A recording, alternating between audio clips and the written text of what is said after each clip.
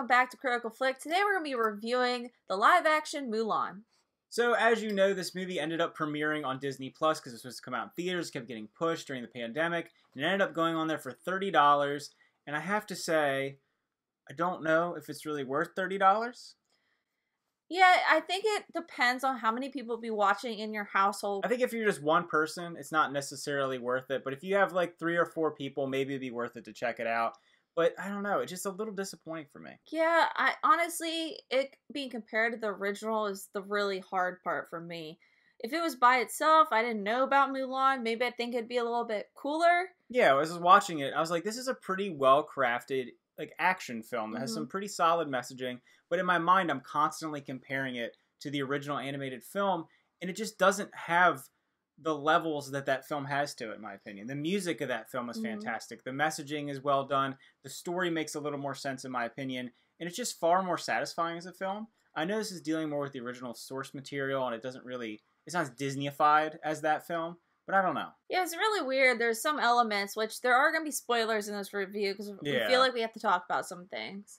Like, obviously, Mushu and Cricket, they're not in this one. They're just not even a real thing. There's a Cricket. It's just a guy. Yeah. He's a guy who's like... And that's one thing I actually said that I enjoyed about the movie is some of the friendships that are built in this story. Some of the supporting characters. I think there's some heartfelt moments to be had in it, specifically between Mulan and her father. But, I don't know, it lacks the, like, something for, like, the original film had. There's such, like, a huge momentum in the original one, where she's going to choose to go fight for her family. She's looking at the armor, she cuts her hair. It's, like, very, like, significant moment in that movie.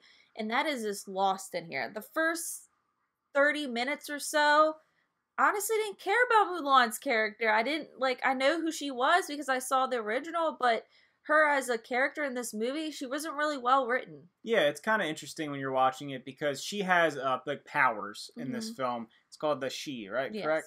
And basically she has what is equivalent to like the Force in Star Wars. I know it is, Chinese folklore, but that's the simplest way that I can explain it. So she doesn't even really need to train. There's these long training montages that were very significant in the animated film, make a man out of you, everything going on with that you think of the original film. They have those scenes, but they don't feel like they have nearly as much impact other than just building some relationships between the characters. But part of me doesn't like that, and part of me does like that they kind of just made it more, like, I don't know how to explain it, like fantastical. Like the way that her powers are and everything with that. Part of me hates it because I want to compare it to the original Mulan. Part of me enjoys the new fresh take on it. I'm just conflicted about it. I did like the score in this film because they had remnants of the older songs from the animated film. I think that brought a little like touch of that classic movie into the live action. But again, to me, the music was just somewhat missing. But I really did like the score, and that's another thing where I'm struggling trying to compare the two, and I shouldn't, or maybe I should because it is a live action remake. But the music in this film is well crafted. It just doesn't have like the iconic stuff from the original film. You do get the reflection, you get that in there, and it has some really impactful moments when they're using music from the animated film.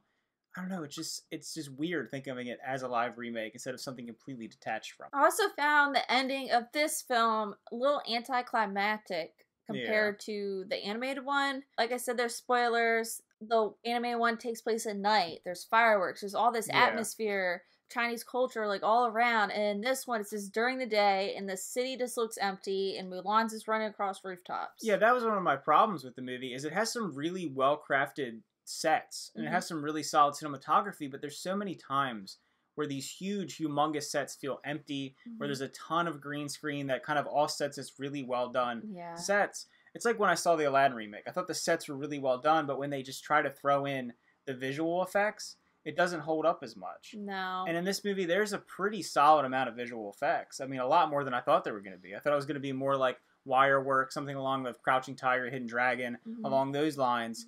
But it felt more like you're trying to make a modern blockbuster in the same vein as that.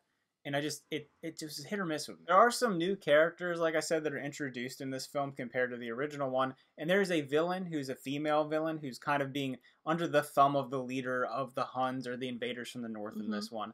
And I thought that was a pretty interesting character to introduce, kind of the foil to Mulan, kind of the opposite end of the spectrum.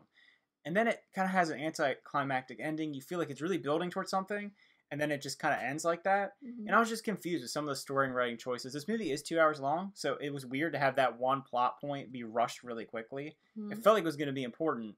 It wasn't really that important. No. So that was weird to me. But I do think the villains in general looked really good. I think the costuming in general was really phenomenal in this movie. Yeah, they definitely had a very menacing look to them and everything, and I would be scared of them. Yeah, I really did enjoy the costume. There were plenty of times where I would see costuming, particularly with that villain character, and I'd be like, man, they really went after it when it comes to production of this film. So I'd give this movie a 5.5 out of 10. I enjoyed it. I just really enjoyed the original more. I thought there were some really cool action scenes, the set pieces, the costuming, very well done.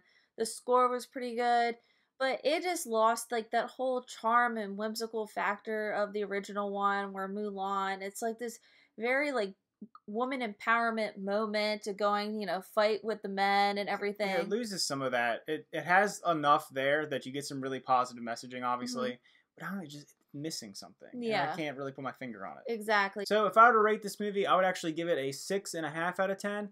It was better than I thought it was going to be. I don't have as much as a connection to the original Mulan film. I do like it. I think it's fine. I would probably give that like a 7.5 or maybe an 8 out of 10. This isn't up to the level of that. I do think some of the action in this film was really well done. I think the costuming was phenomenal. The production's a little hit or miss. The acting had some solid moments. Just, you know, something about it just felt like it was missing for me. So this sums up our review of the live-action Mulan. Let us know down in the comments if you have checked this out. Are you going to be spending the $30 for this film? How does it live up to the original? All right, guys. Thanks for watching. Remember to like and subscribe, and see you next time. Bye.